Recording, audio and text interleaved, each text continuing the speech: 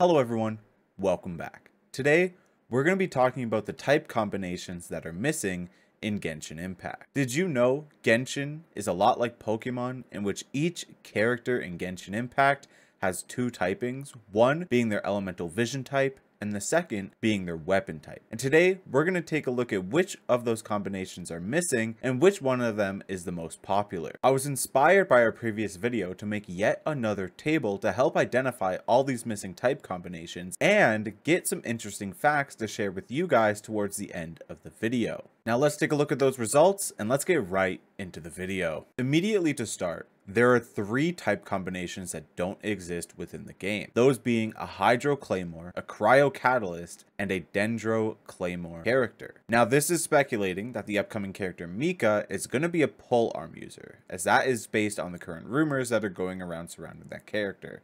If he does end up being a Catalyst, well, then we have a Cryo Catalyst and we're still missing a Hydro and Dendro Claymore character. The most popular type combination is actually Cryo Sword characters, in which we have four of them.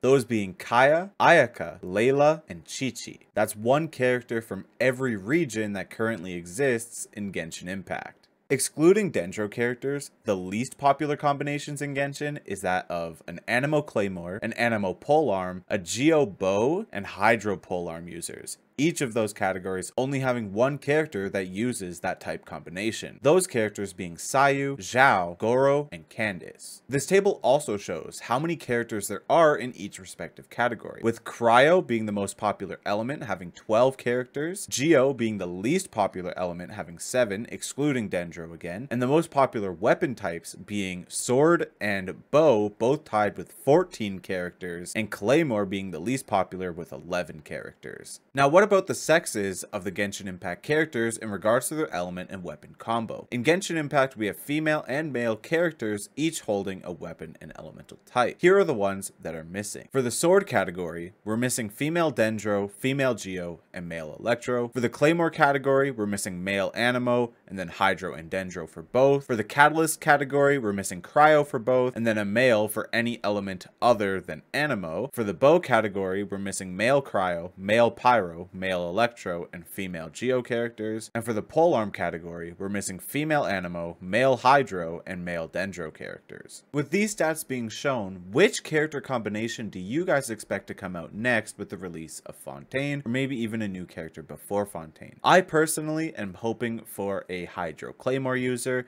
I love Claymore characters, and it's kind of sad not to see that we don't have a Hydro one yet, so hopefully the Hydro region will answer that blank spot. But with that being said, I hope you guys did enjoy this video. If you did, make sure to leave a like and subscribe, as we have a goal to hit 1,000 subscribers by the end of 2023. And for those who have watched up to this point, my apologies for the short videos that have come out recently. I've just been really busy with the school semester, and I wanted to get something that I thought was interesting and very fun to do out for you guys. So I hope you did enjoy, and with that being said, I will catch you all later. So long, everybody.